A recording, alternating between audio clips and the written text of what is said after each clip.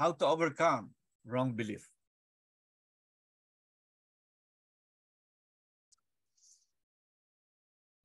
Last week we talked about the facts about thoughts.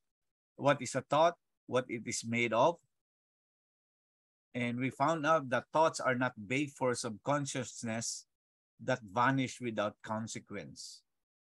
A thought is not merely energy that flashes through our brain and then disintegrates.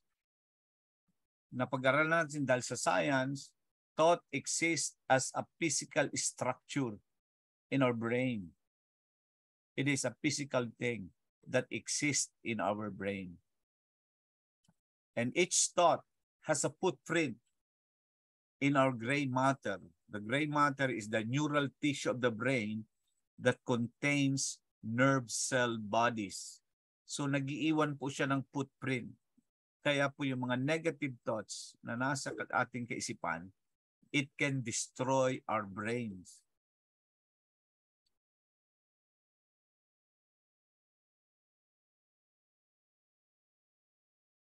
Our thoughts also impact our emotions, our mental health, and our overall physical health.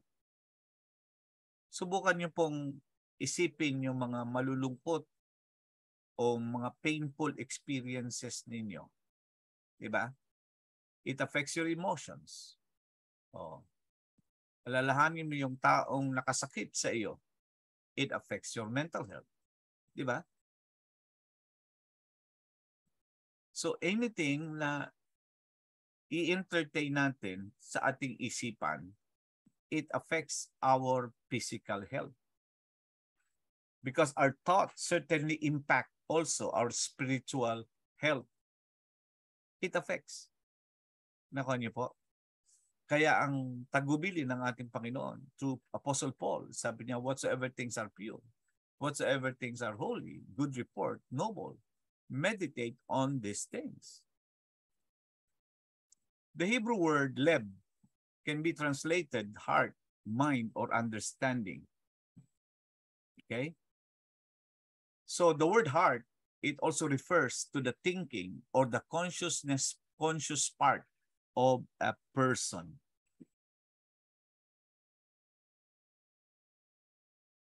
We also talked last week the importance of thought.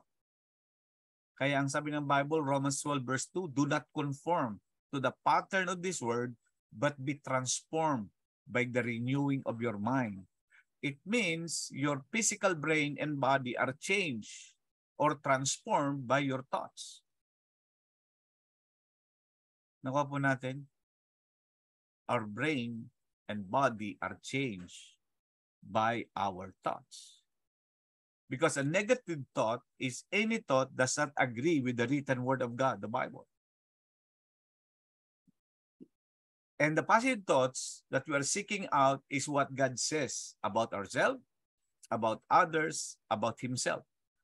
And deliberately coming into agreement with that in our own thoughts. Yun ang ibig sabihin ng positive thoughts. You agree with what God is saying about yourself. You agree of what God is saying about others. That's why sabi ng Bible, love your neighbor as you love yourself. And if you cannot love them as neighbor, you can love them as your enemy. Because the command of God is this, love your enemy. So you deliberately come into agreement with what God is saying.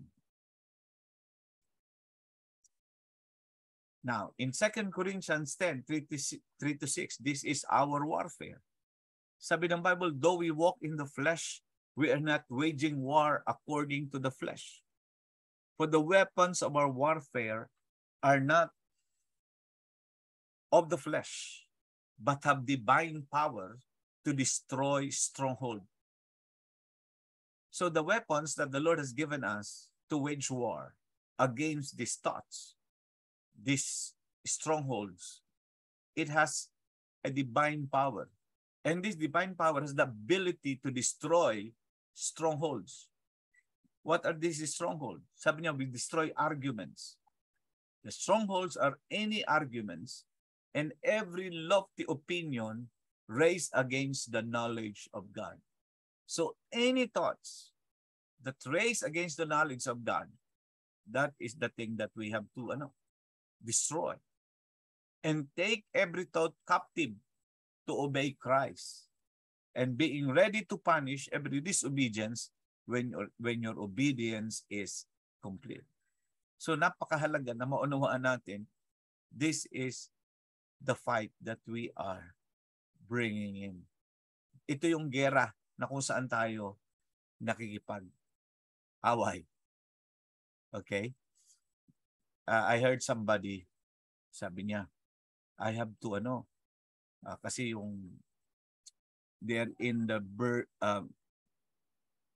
parang andun na sila sa point na sila ay magbe-break na yung kanilang marriage. At ang sabi sa kanya ay, ang advice sa kanya ay, he has to fight for it. And then, sabi nung nag-a-advise sa kanya, kanino ka makikipag-fight? Yung bang asawa mo ay willing makipag-fight din. So, these are thoughts that is in our mind. And we are commanded by the Lord to destroy these strongholds. Okay? And these strongholds ay hindi lang ito ngayon. It's been there for a long period of time. Nakuha niyo po. Kaya hindi ho ito madaling laban.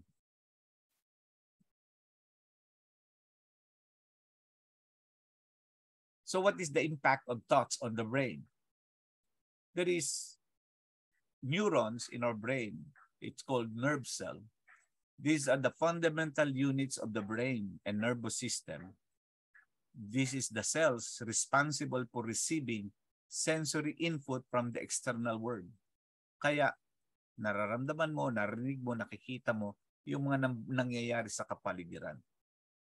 And these neurons are responsible for sending motor commands to our muscles and for transforming and relaying the electrical signal at every step in between. So, napakahalaga nitong neurons na ito na nasa ating nervous system.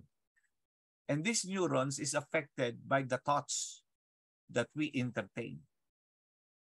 Kaya nagkakasakit ang tao is because when these neurons were destroyed, wala nang messaging system, nasisira yung messaging system. Kaya merong misinformation na nangyayari sa ating katawan. So positive thoughts create healthy neurons, and the negative thoughts damage neurons. So kung ating pong babantayan, kung ating babalikan, yung sinabi ko kanina, the thoughts are not vapors na nagdi-disintegrate lang. It is a physical thing. It can destroy your brain.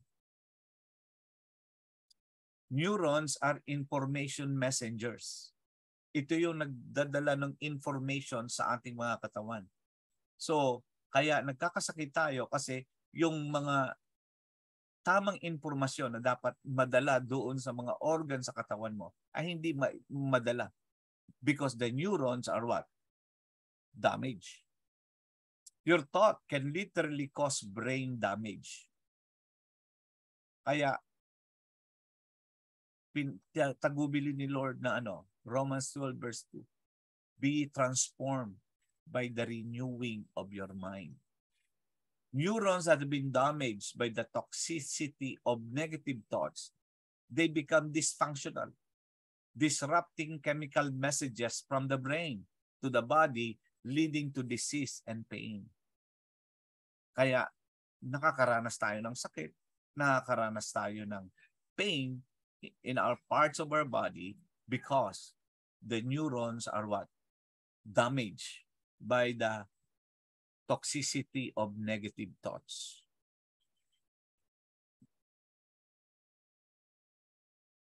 The good news is even if brain has been damaged by negative thoughts, it can be rewired. Hallelujah. It can be rewired. Ang tawag nila doon ng neuroscience is neuroplasticity. It is the brain's ability to restructure itself when it recognizes the need for adoption. Kita nyo ang paggagawa ng Diyos sa ating katawan. Di ba? The pathways of the brain can be restored, grown, corrected, and healed. So, papaano yan? Ito ang ating pag-usapan ngayon. How to overcome wrong belief. It is only by meditation, visualization, and affirmation. Number one, the importance of meditations. I'm talking about biblical meditations. I'm not talking about the meditation that ginagawa ng tinatawag dito ng ibang grupo. Example, yung yoga. Because yoga is not a biblical meditation. It is, their meditation is emptying their mind, which is what? Delikado po yon. You can be demonized by emptying your mind.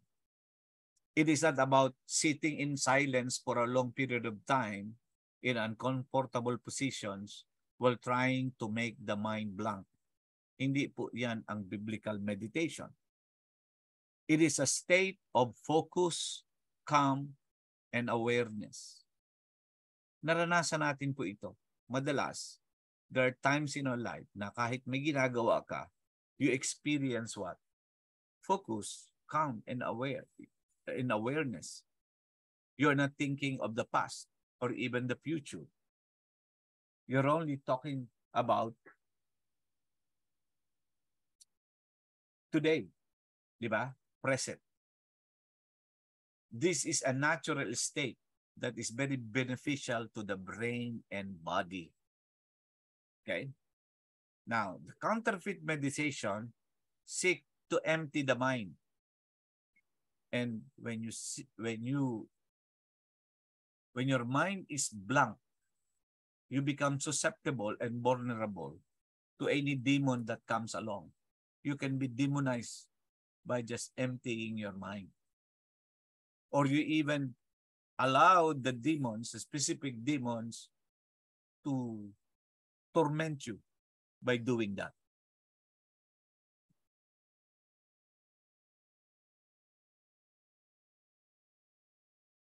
The biblical meditation seeks to improve on God's voice and feel His presence. Yun po ang concept ng meditation sa Eastern. Sa Western, ibang klase ang meditation nila na itinuro sa atin. It's more on memorization of the Word of God. But if you go back to the Jewish people, the way they meditate is what? It's focusing. It's about focus and being aware of God and to improve hearing the voice of God. The intentional meditation is a gateway to communicate with the realm of the Spirit. Remember, we're a spirit being and we are called to walk in the Spirit. Yung Western meditation, I tell you, it's wrong. It's just only memorization. The biblical meditation is not just a memorization of the Word of God.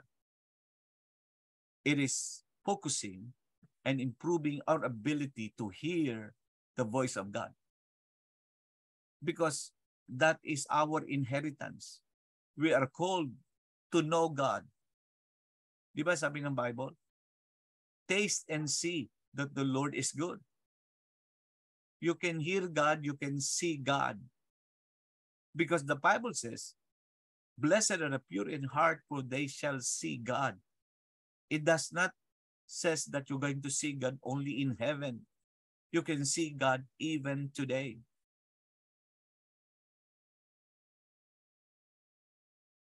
Let's look at the science of meditations. Science have found that meditation reduces pain, anxiety, and depression. And a study conducted by Johns Hopkins University found meditation to be equally effective at reducing these symptoms as antidepressant drug.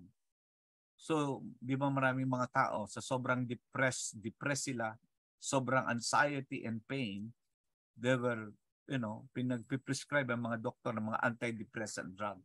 At karamihan nagiging dependent sa drug na ito.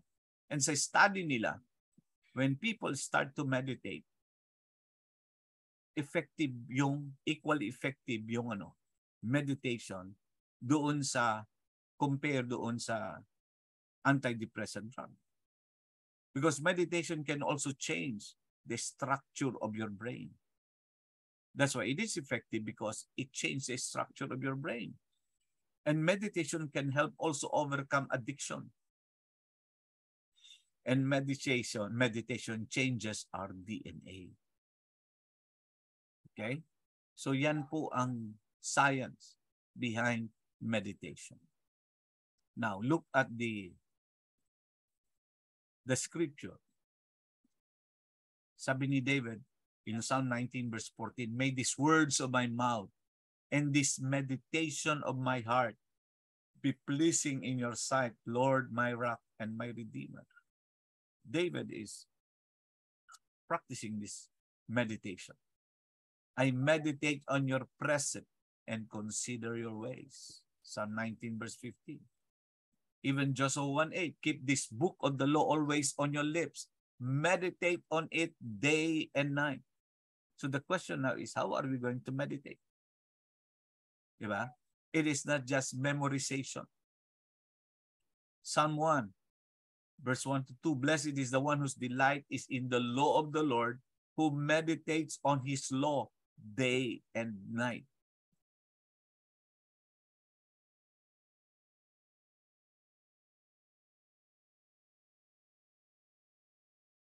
Psalm 119, 97 to 99. Oh, how I love your law. I meditate on it all day long. Your commands are always with me and make me wiser than my enemies. I have more insight than all my teachers, for I meditate on your statute. You want wisdom? Di ba sabi ni David, I have more insight than all my teachers. See, teachers na niya yun. And he has more insight than them. Why? Because they meditate on the statute of the Lord or the law of the Lord. Philippians 4:8, finally, brothers and sisters, whatever is true, whatever is noble, whatever is right, whatever is pure, whatever is lovely, whatever is admirable, if anything is excellent or praiseworthy, think about such thing. See? Bakit yun ang tagubilin ni Paul? Because alam ni Paul ang kailangan natin.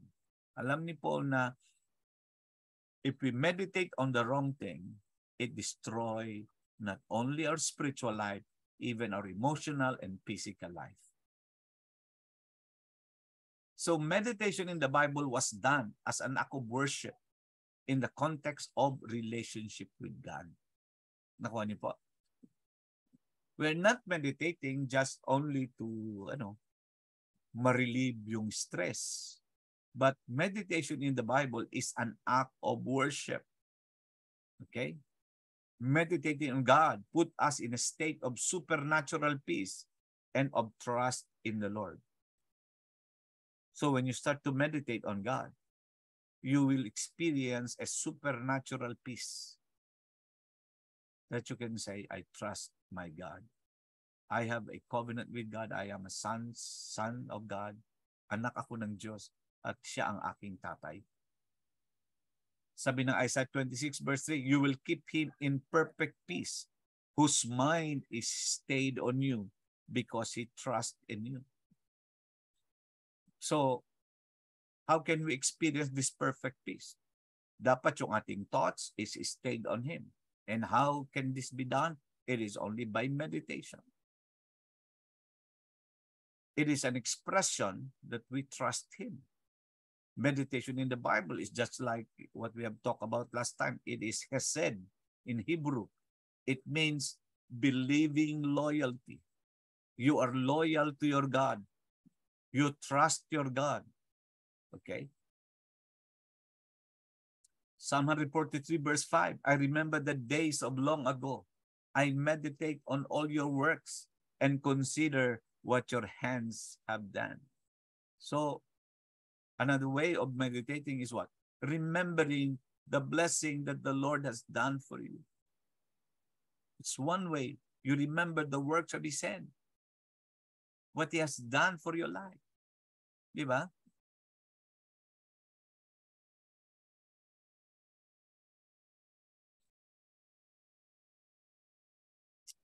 Okay. Next on meditation is the science of visualization. Or in other words, imaginations. And I called it sanctified imagination. Imagination is not a evil thing. Imagination is part of our spiritual being because it is our connection in the realm of the spirit. Okay? Visualization is a powerful component of meditation. To visualize something is simply to imagine it. Lahat po tayo marunong mag-imagine. Tama po? O mag-visualize. And one form of visualization that we always practice is what we call worry. When you worry, actually you visualize something. When you are afraid of or fear, you visualize something. Nakuha niyo po? Kaya lahat ng tao marunong mag-visualization. Okay? Hindi pa nangyayari, natatakot ka na. Why? You saw it, you visualize it, you imagine it.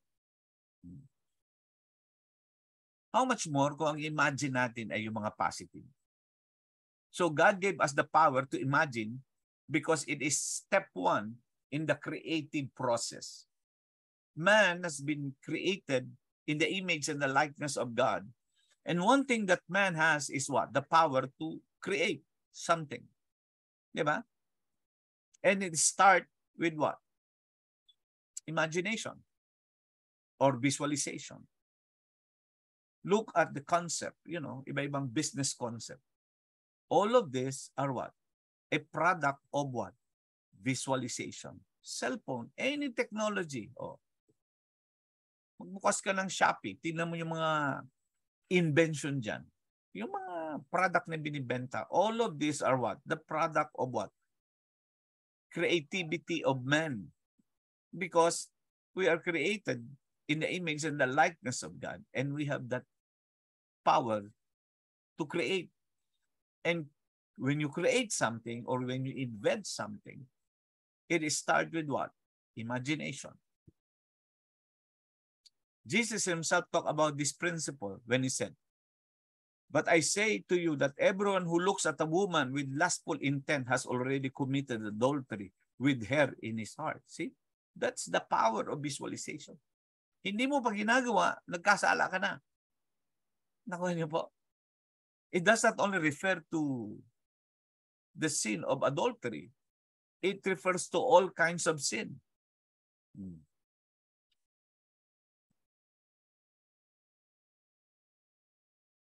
Is applied to every type of sin, not just adultery. On the opposite, visualization can be used for God's purpose. And this was the original intent of God. He has given us this ability to visualize, to imagine, for the purpose of the Lord, para yung kanyang kingdom ay ma-establish dito sa lupa. Tandaan niyo po, establishing the kingdom of God is not easy. Establishing the kingdom of God here on earth. When I say kingdom of God, I'm talking about the government of God. Being born again is not just going to heaven.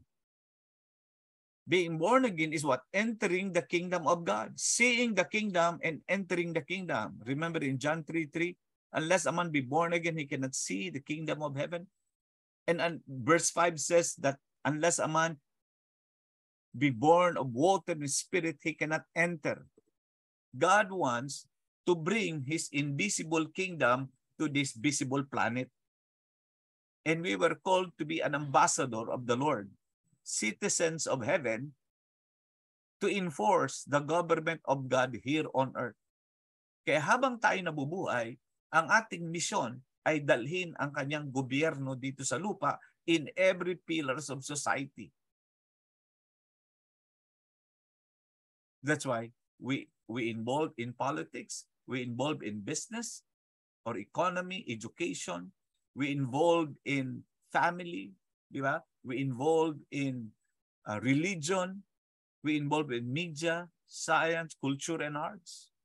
Because this is God's purpose. This is His original intent na dalhin ang kanyang kingdom. And doing that, it's not easy. And it is expensive to bring in the kingdom of God. That's why sa amin, kami sa NFS, our mandate is to establish houses of prayers sa mga major mountains sa Pilipinas. One mountain that we are being na target namin is Mount Apo. We already started to build a house of prayer there. At kailangan itong matuloy in a sense na may mag-maintain ito in a 24/7. Matrain yung mga tao paano mag-maintain ng altar. Okay? So, it is not an easy thing. Expensive. Bringing in the kingdom of God. So we can become better at any action simply by imagining ourselves doing it well. That's why even sa sports, tinuturo nila ito ng mga coaches, yung imagination, visualization. They start to imagine that they're doing it well. Halimbawa, basketball, anumang sports. Because in Proverbs 23 verse 7, ano sabi niya? For as he thinks in his heart, so is he. We become what we think.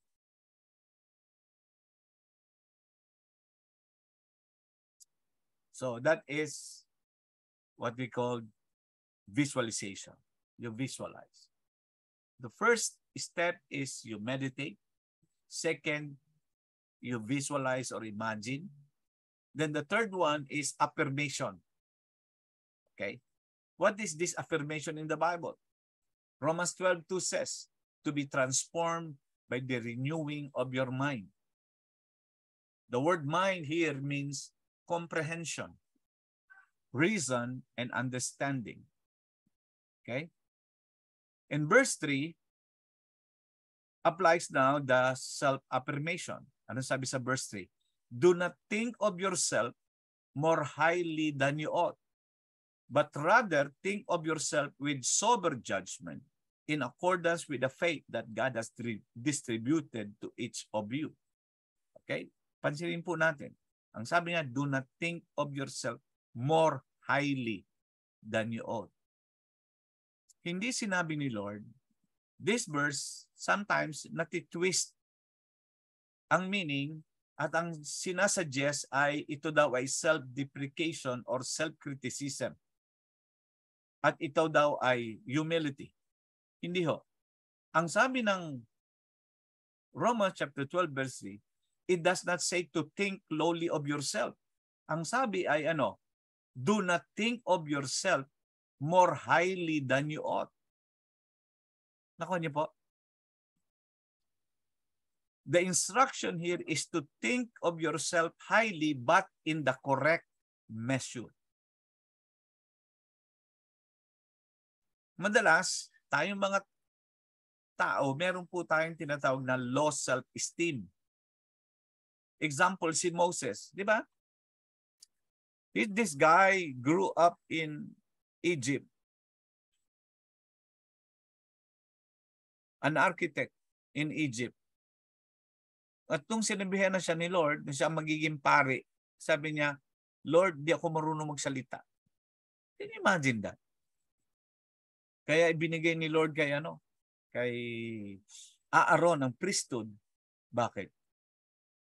Ang katwiran ni hindi daw siya marunong magsalita. Eh sabi nga ni Lord, sino ba may gawa ng mo? ng bibig mo. Oh. So, this verse does not say to think lowly of yourself. Ang sinasabi rito, you think of yourself highly but in the correct measure. Di ba? Ang sabi pa nga, you are also to think of yourself with sober judgment in accordance with the faith God has distributed to each of you.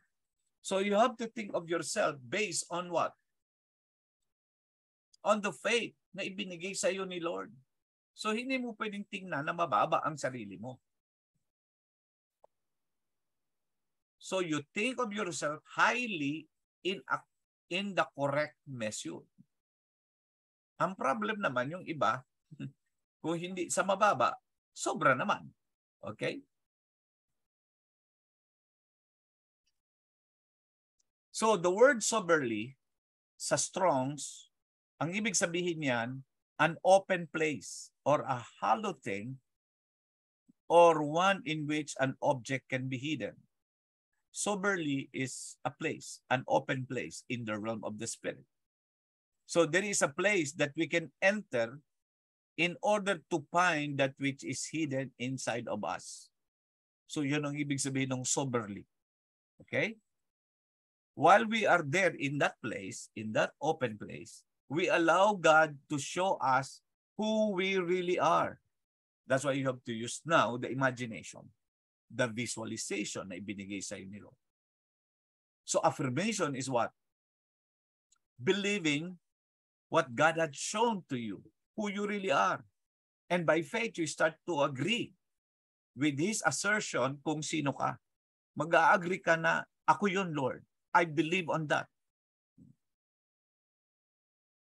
When He shows us, example, the areas of sin, what we do? We repent. And we exercise faith that we can partner with Him in obedience and allow Him to change us. Now, if God showed you something, He shows us things that are positive. What we do? We exercise faith to believe it because it is really true. So we put aside the wrong belief we have about ourselves. So affirmation is what? Looking on what God, how God sees us. Because human tends to lean towards both extremes or either self-deprecation or arrogance, both of which are twisted. Dapat dun lang sa gitna, sa tama lang. So when we allow God to show us the truth and we come into agreement with Him, our mind is renewed and we are transformed. Because sabi niya, you shall know the truth and the truth will set you free. It will give us freedom. We will receive the freedom that the Lord is giving us to know who we are. Because of sin, we lost this understanding of the truth of who we are in the Lord. Kaya napakahalaga na makita po natin ito. Kaya napakahalaga ang meditation, mahalaga ang visualization, at pangatlo yung affirmation. Kung ano yung sinasabi ng Diyos tungkol sa atin. We do this by deliberately thinking. So papaano? We think and speak out what He shows us. We affirm ourselves with His words so that we can be transformed for His glory.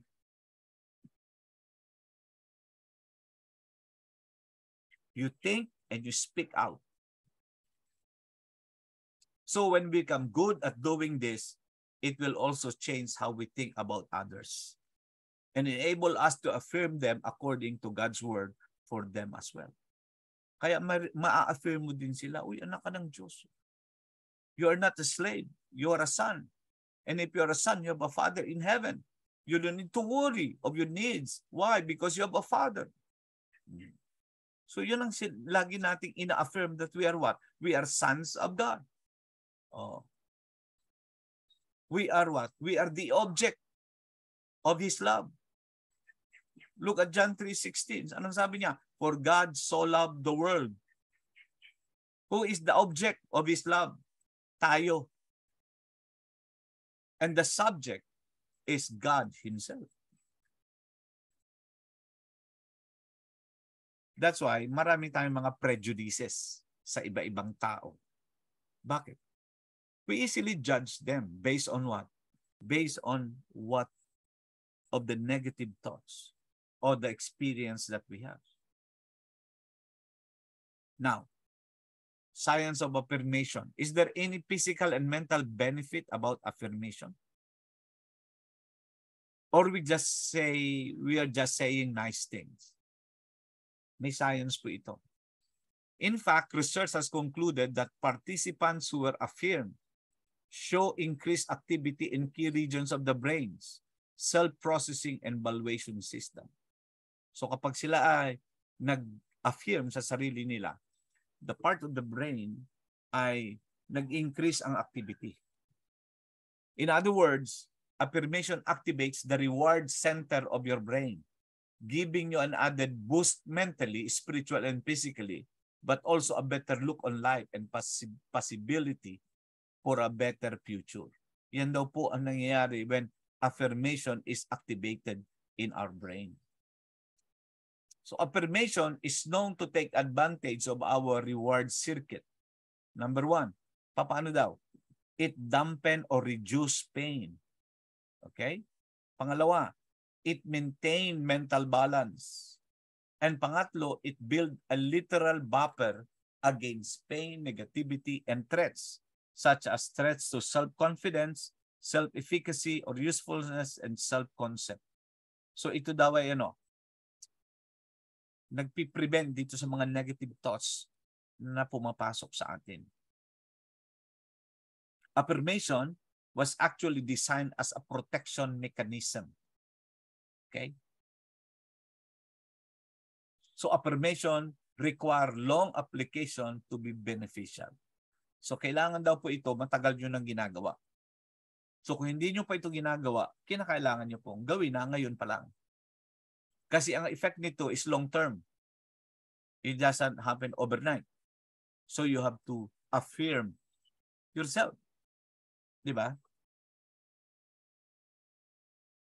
Sabi ng Oxford University, they found neural pathways are increased when people practice self-affirmation tasks. Ano yung mga self-affirmation tasks? Okay, mamaya discuss natin. Specifically, it increases the ventromedial prefrontal cortex. Napag-usapan natin last time. Ito ay it plays a central role in cognitive function. It controls our behavioral responses. Okay? Itong prefrontal cortex, this is where decisions are made. Kaya may mga tao na hindi makagawa ng mga desisyon kaagad-agad. Why? Yung kanilang prefrontal cortex is not strong enough. Okay? So, it also controls our behavioral responses.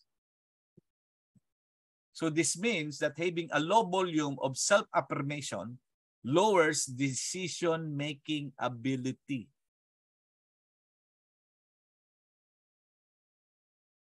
Kaya maraming tao is undecisive.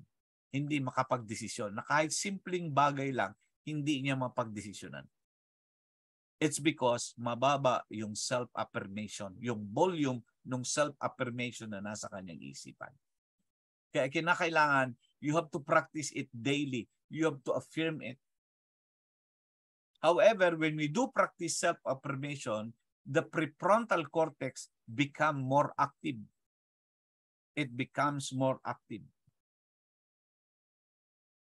Now, this is now the biblical affirmation. Affirmation is an important tool to renew our own minds. And the Bible also directs us to use affirmation in ministry to others.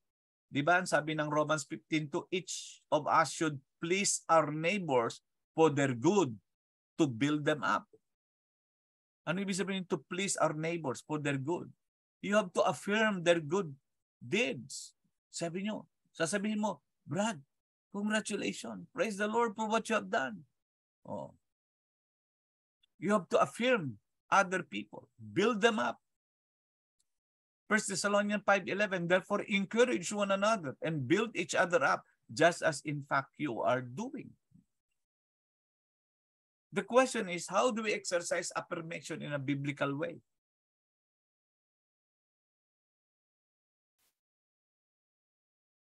The key here is to see people the way God sees them and say about them.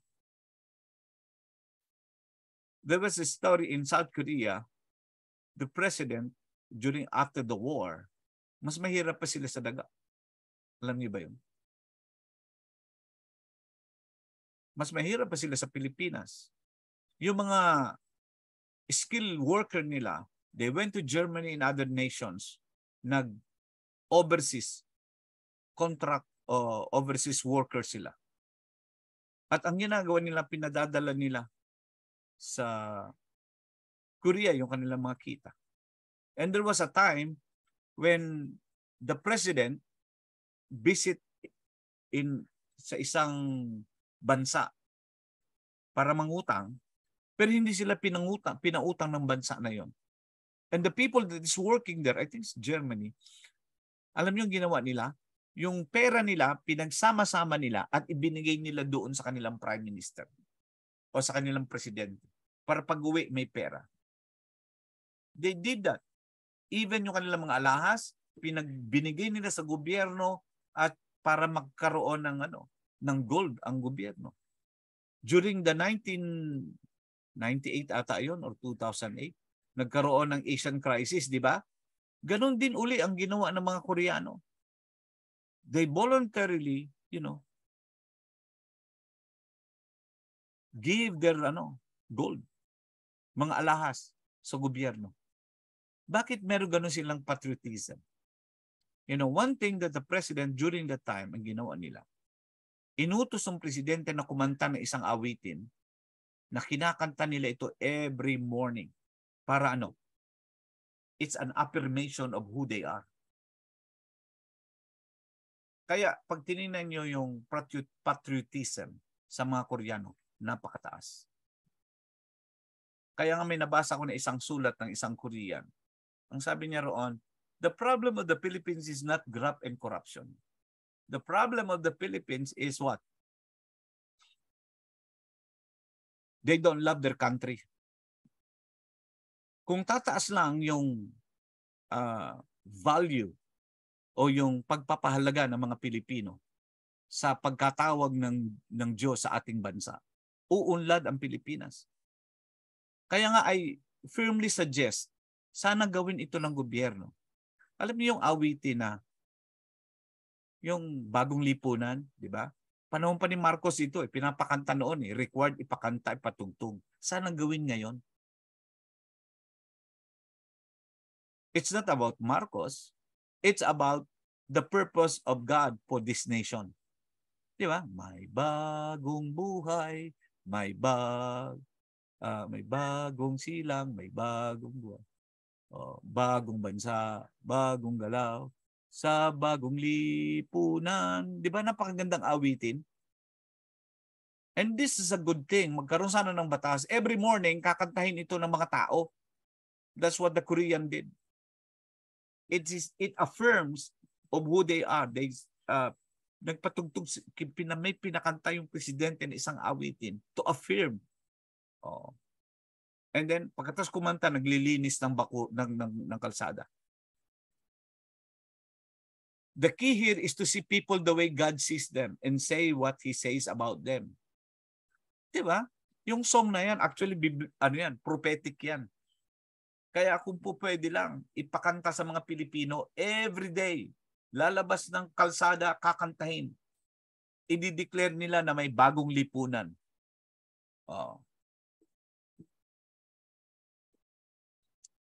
To see yourself as God sees you and say what He says about you.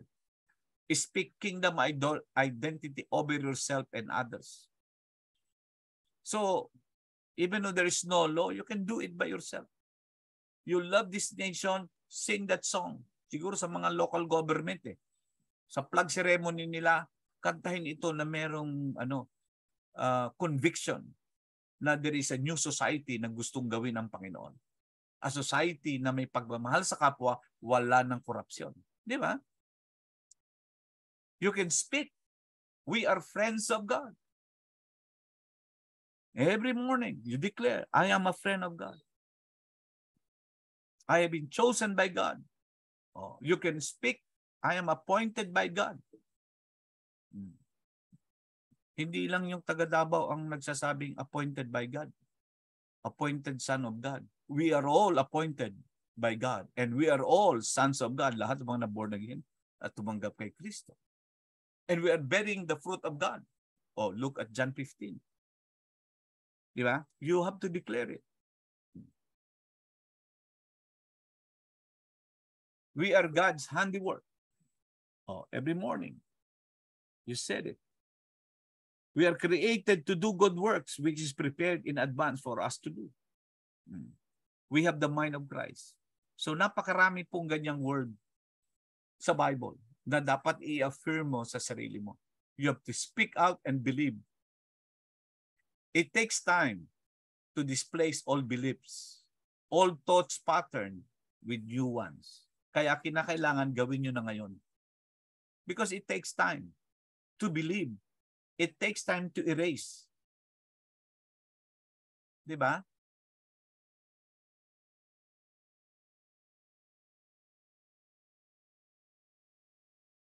Bakit daw lapis ang binibigay sa mga bata? Kasi pag nagsulat sila at nagkamali sila, may eraser. Bakit hindi ballpen? Bakit ang ballpen walang eraser? You allow him to show you the lie you have believed and allow him to give you the truth to unseat it. How do you do that? You affirm. You confess. You speak. Di ba sabi ng Bible sa Romans 10 verse 19, if you confess that Jesus is Lord and believe in your heart, you will be saved. That is what we call biblical affirmation. Now, let's look at the process of renewing the mind. Number one, begin by identifying toxic thoughts, also known as lies you have believed or ungodly beliefs. These are thoughts that you have not agree, that does not agree, with God's word. So, tingnan niyo po, ano yung mga toxic thoughts na iyong pinaniwalaan por so long? Okay? These are the thoughts na hindi nag-agree sa word of God. And you ask the Holy Spirit to bring them to your mind. These are some few examples. I am ugly, unattractive, undesirable. People don't like me. Those are what? An example of those toxic thoughts. I am a slow learner. I have a poor memory. I make bad decisions. I am dirty, damaged, broken.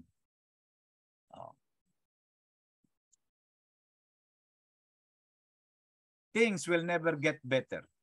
These are thoughts na andyan sa isipan mo. I will never be good enough no matter how hard I try. God is angry or disappointed with me.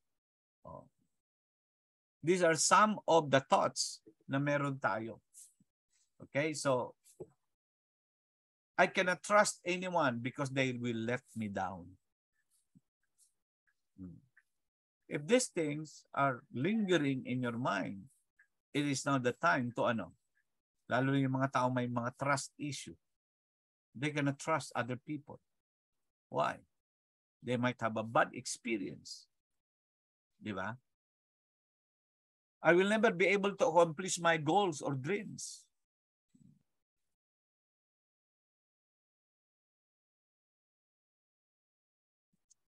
Now, next is finding the truth according to God. So you have to open your Bible. You will need to get quiet and ask the Holy Spirit to give you statement of truths. Because the Holy Spirit will reveal to your spirit the truth about God, about yourself, about the purpose of God in your life. So you need to search the scripture and relate to your topic and turn those scripture in a statement about yourself. Okay? Okay, ito yung mga example na pwede niyong gawin. A toxic thought. God is angry with me. So you look at the scripture. Oh, God does not look upon me in anger. Jeremiah 3:12, He is gracious with me. Oh, Isaiah 12:1, His anger is turned away and He comforts me. These are what? The blessing of truth. You just declare it every morning para mapalitan yung toxic thoughts na meron ka. Okay? Next, I am stupid. Oh, the blessing of truth is this. I have the mind of Christ. 1 Corinthians 2:16. Oh, Exodus 35:31. I am filled with the Holy Spirit and He will provide wisdom, understanding, and knowledge for the task He has given me. Oh. So you just make this statement. Write it down. Kaya ang proseso po dito ay you sit down and start writing ano yung mga toxic thoughts. Oh, may Google naman madali na maghanap ng ano. Meron namang online Bible. So madali maghanap ng mga scriptures na pwede mong ipalit doon sa mga toxic thoughts na meron ka. If people really get to know me, then they won't like me. Ano sabi ng Bible? God designed me for a purpose and there are people who need what He put in me. Or as I allow myself to be a unique person God designed, I will attract godly and fulfilling friendship. Those are example of what? Truth na dapat ipalit doon sa mga toxic thoughts na meron tayo. So, you need a daily blessing of truth every day. Okay, you meditate on the word. So you take the toxic thoughts list and say out loud. Sabihin nyo, I repent for believing the following lies and I now break the agreement with them. So, isa-isahin mo. Lord, these are the toxic thoughts na meron ako. And I repent for believing these lies. Sabihin mo, I renounce the lies. Then destroy the list of toxic thoughts. Okay? Prophetically. Just punitin mo or sunugin mo. You're just exercised by faith that this thought is what? Erased already in your mind. Tear it into pieces, stamp on it, and throw it away. You can do, o pwede mong sunugin kung gusto mo. This is a prophetic act demonstrating the Lord destroying the works of the enemy in your life. Okay. Next is take the blessing of truth list and put it on your room or somewhere you will see it every day. Sa CR, sa salamin, na pag every time magsalamin ka nakasulat yung blessing of truths. Blessing of truth. You declare it every morning and you believe it. Okay? Every single day for at least 60 days. Read the blessing over yourself out loud. Nakuha niyo po? Every day. So, 60 days. 2 buwan lang. Gawin mong consistent. And you will see the change. You say, in the name of Jesus, I come into agreement with the word of God. I declare and receive the following blessing and believe they will all come to fruition in my life. Okay? Read it out loud. Okay? Every morning. 60 days lang. And you will find it for yourself that this is really true. Because it takes time, okay, and commitment to renew your mind. This is how you overcome wrong belief. And the reason why we act differently is because of the belief system na nasa ating isipan. At ang sabi ng Panginoon, be transformed by the renewing of your mind. So, when you remove something, you have to replace it with something. So, ask the Holy Spirit to increase your faith and help you to truly believe this statement in your heart. You have to ask the Holy Spirit because you cannot do it by yourself. You need the Holy Spirit. And continue to do this for as long as you need to. Kahit pa more than 60 pa yan, 60 days. If you need to continue, do it. Wala namang mawala sa iyo eh. May mababago pa nga eh. It is so life-giving that it may become a daily habit that you continue indefinitely. Kasi pag 60 days na yan, habit na yan, hanap-hanapin mo na. And you will always, kahit nasa ang lugar ka, you have the list and you have to declare it. Put it in your cellphone. O di kaya ilagay mo sa sa cellphone mo na yung, ano bang tawag nila doon? Yung pagbukas mo ng cellphone, andun, nakasulat. It reminds you. Gawin mong team ng Bible mo. You can add more blessing as you go. Okay? So true biblical meditation is not designed to empty the mind. Ulitin ko po. Rather, it is designed to enhance your existing relationship with the Holy Spirit. Allow the Holy Spirit to engage with your thoughts and bring clarity to items that you have been pushed aside. I heard a testimony.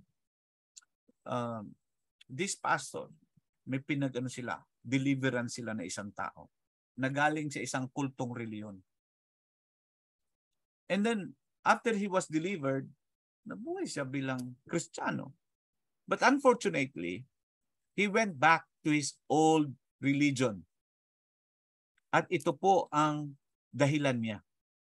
Sabi niya, doon sa reliyon ko dati, naririnig at nakikita namin yung aming Diyos na sinasamba. Dito sa inyo, di naman marinig namin at makita yung Diyos, yung tunay na Diyos. You see? Very ironic. Kasi nga, yung pastor, di ba siya tinuturuan how to hear the voice of God?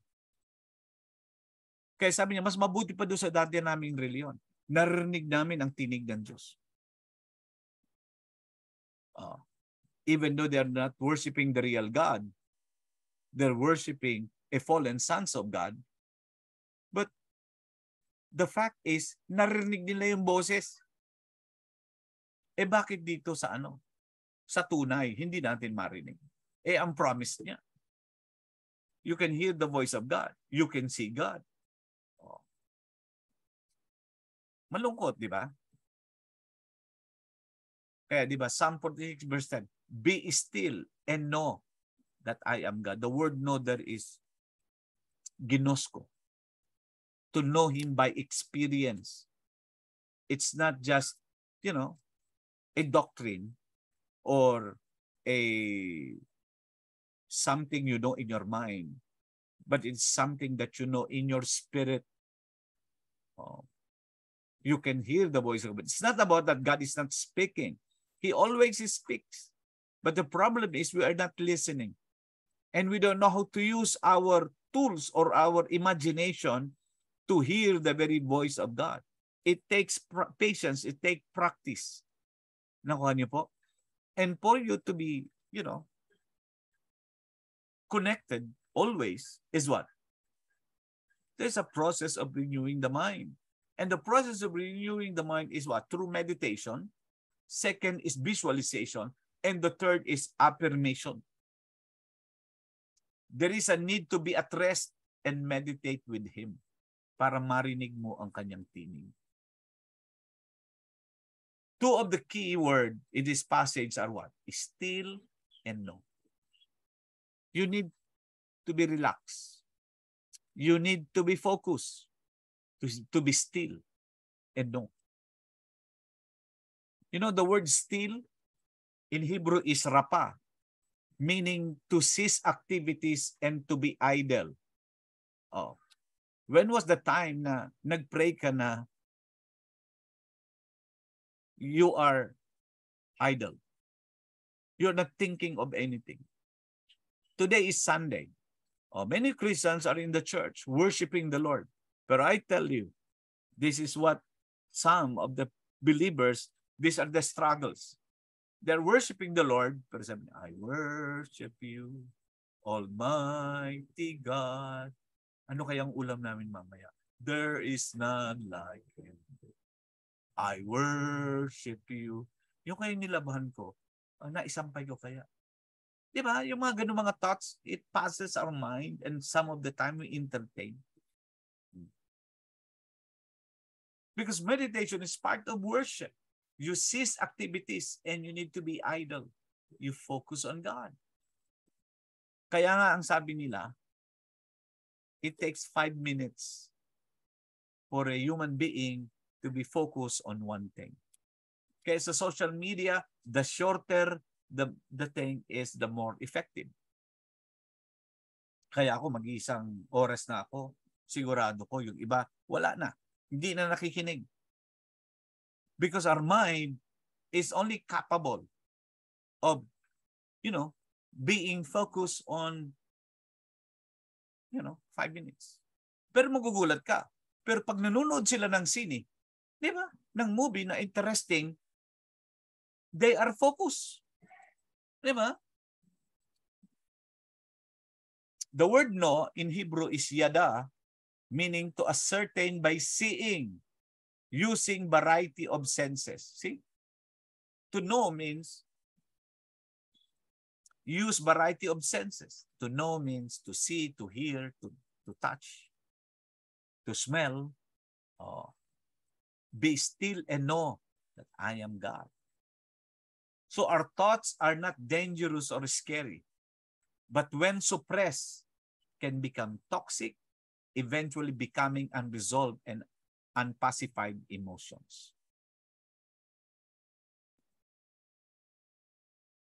Toxic thoughts and emotion have an adverse effect, not only on our minds, but on our physical bodies as well.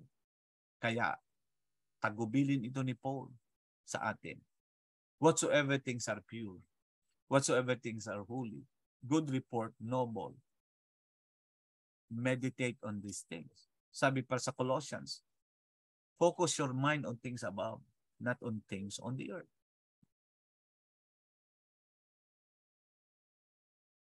So biblical meditation will refocus your mind, will, and emotion on what is true, restoring peace. Kaya most of us nakakaranas sa mga moments that we are not at peace is because of these thoughts that are passing in our mind that we have entertained. And now's the time that we practice biblical meditation. Start it by getting into a comfortable posture. Maupo ka. Go to your prayer room or your altar. And begin with the following prayer. Sabihin mo, Holy Spirit, you are welcome here. I present myself to you for meditation. And I instruct my mind and thoughts to focus on you. Kaya diba sabi ni David, he instructed his soul. Sabi niya, bless the Lord, O my soul, and all that is within me. Bless His holy name. You instruct your whole being, your mind.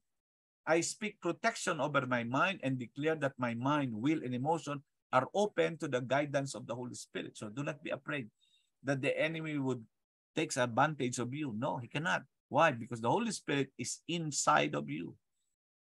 Kaya nga, for me, the greatest doctrine in the New Testament is Colossians 1:27. Sabi niya, Christ in you, the hope of glory.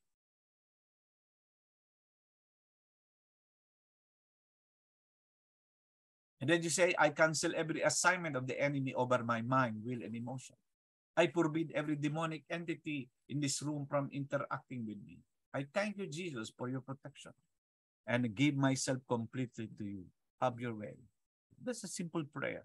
Allowing the Holy Spirit as you come and meditate on the Word of God, as you come to meditate on the purpose of God, as you affirm everything that God is speaking to you.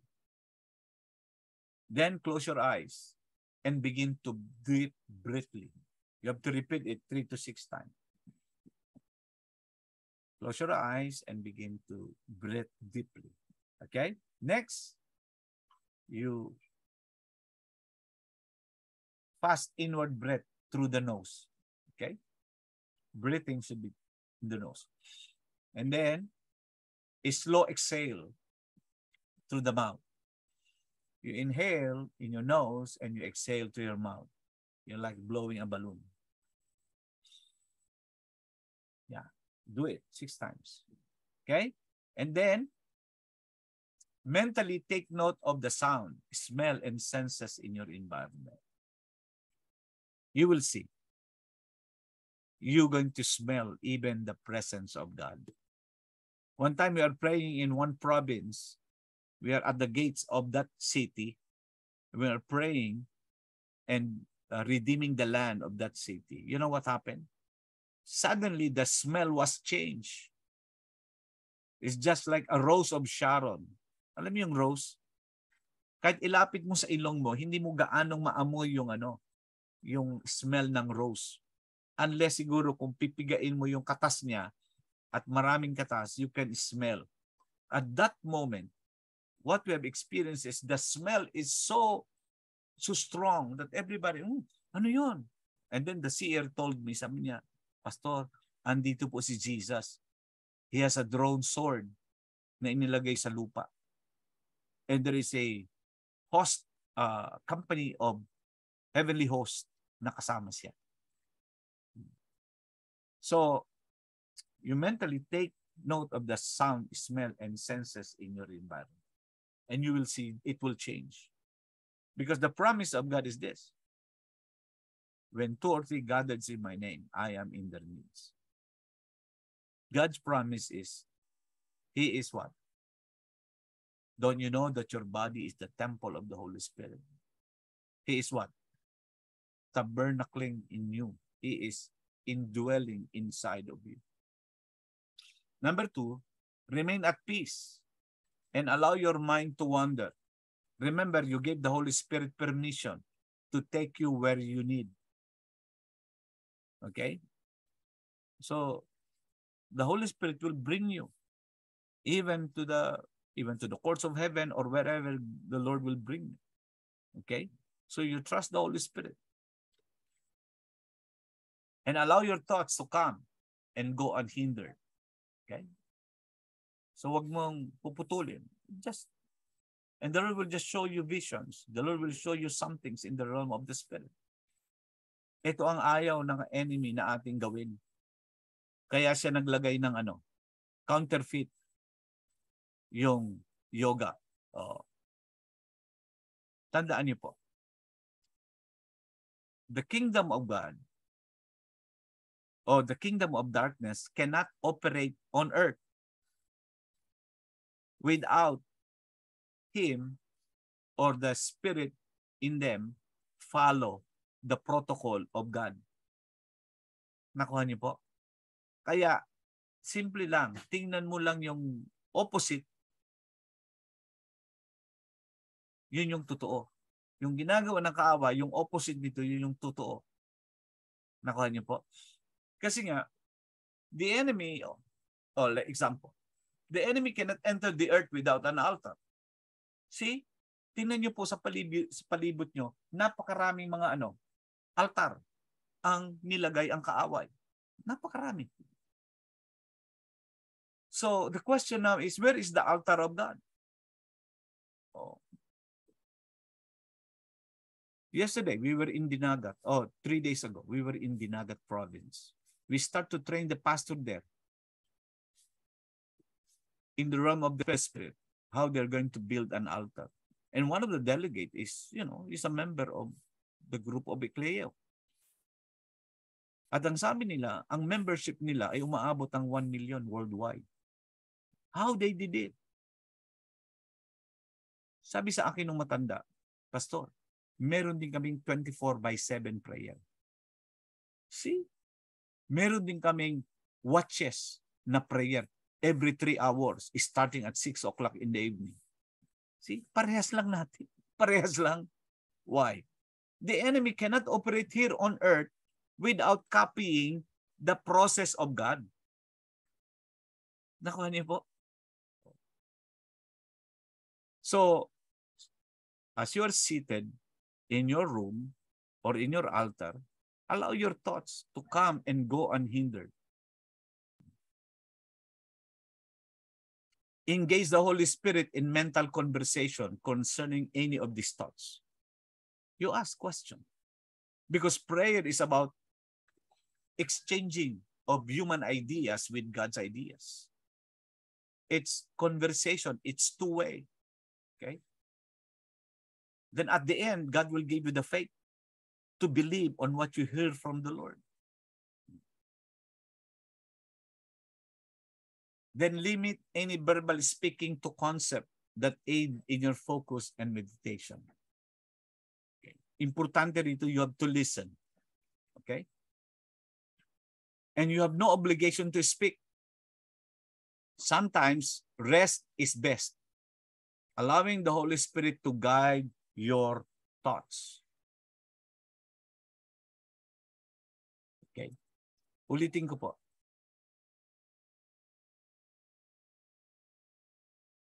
This is not the, tawag dito, yung Western meditation na ating alam, hindi po ganito.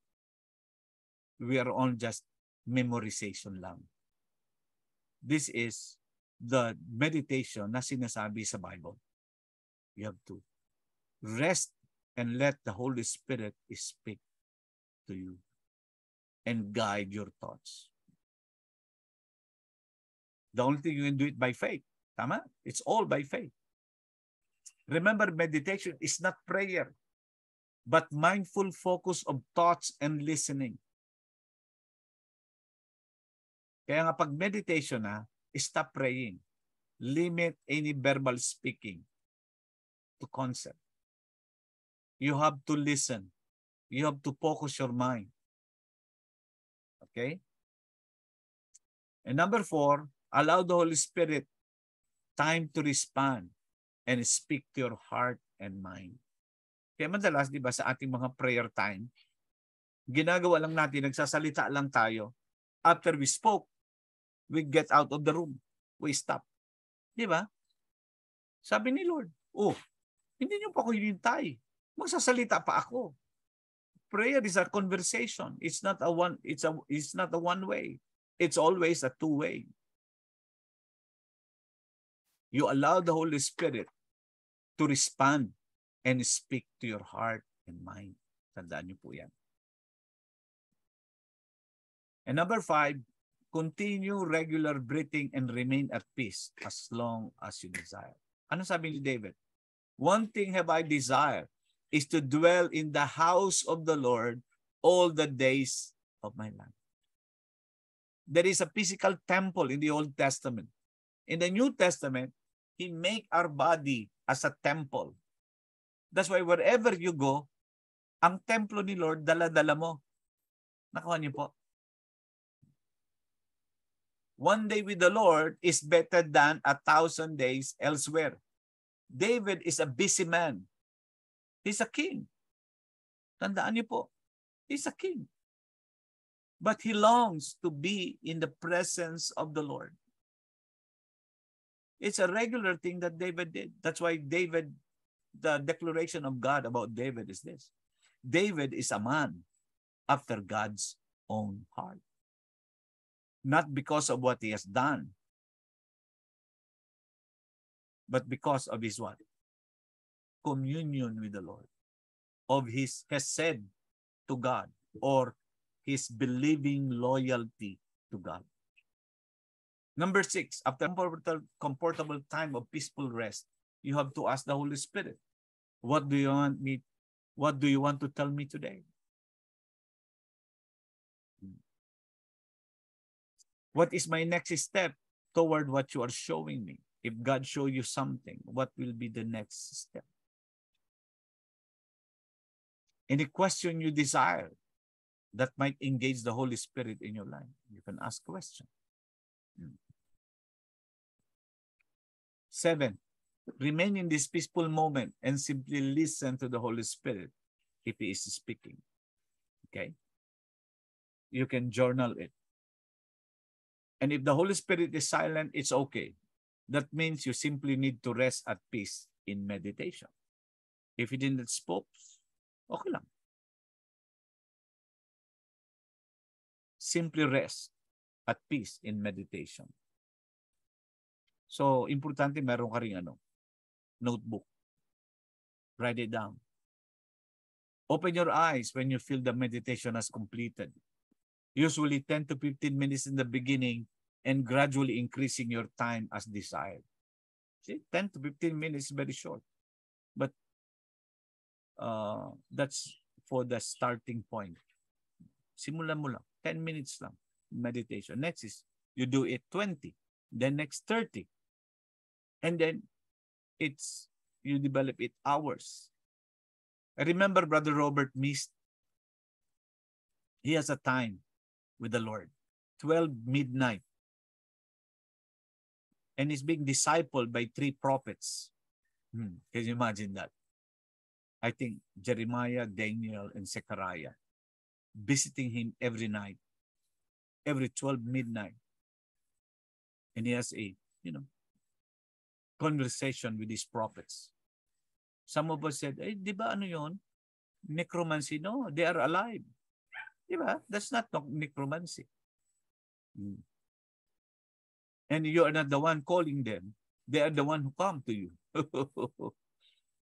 So, it's about hearing and seeing God.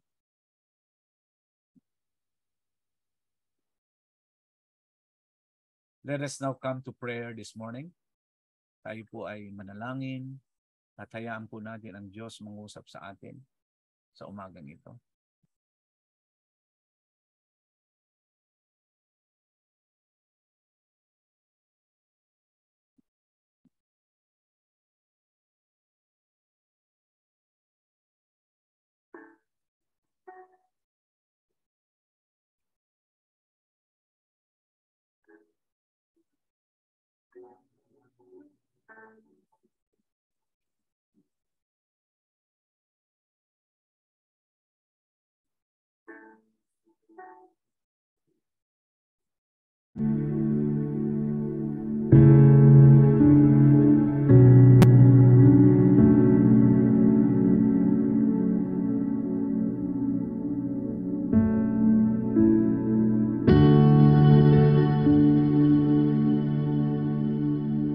Let us pray. In the name of Jesus, I invite and release God's healing over my brain. I renounce the spirits of lying, error, deaf and dumb, stumble and unbelief, that commonly attached to the brain. In every way, it is manifested in my life, my family now. I repent for all involvement with this evil spirit, and I command them to leave now. I evict from my brain all anxiety, depression, negativity, sleep disorders, eating disorders, hostility, and suicidal thoughts. I command healing and rewiring of my neural pathways, and I tell all inflammation in them to dissipate.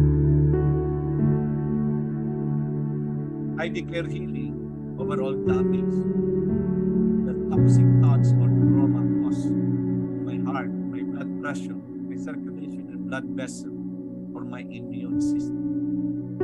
I declare healing for every single part of my body that was damaged by toxic thinking. I tell my brain to have full cognition, cognitive flexibility, and to operate at full capacity. I bless myself with an increase in creativity and problem solving. I command my brain to process at full speed as it was designed. I command perfect function, growth, and development of my prefrontal cortex, my cerebellum, and every lobe cortex and region of my brain. And I bless my brain to have excellent focus, clarity of thoughts, and attention span. I command my brain to have proper processing of and control over my emotions. And I bless myself with excellent metacognition, being aware of my own words. I tell my cortisol levels to drop to healthy levels and my serotonin to increase to healthy levels. I bless myself to have a positive outlook that is based in reality as seen through God's eyes. Thank you, Father, for healing me and putting everything right in Jesus' name. Amen and amen.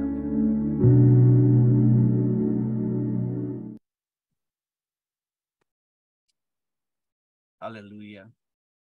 At tayo po ay darako sa ating pong